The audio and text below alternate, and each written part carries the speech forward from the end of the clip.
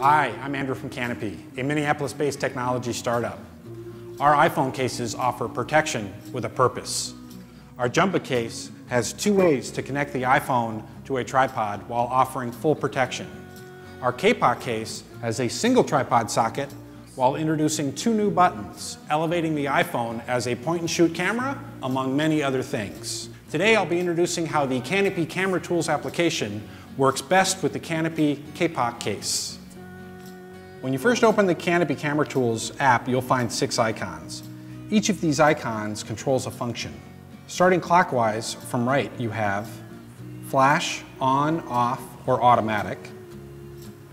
Next is exposure lock, which will hold the current exposure setting. Beneath exposure lock is the white balance lock, allowing you to lock the white balance or color balance. Crossing over to the left side, we have time delay. This lets you set how many seconds to wait before the camera or video starts shooting.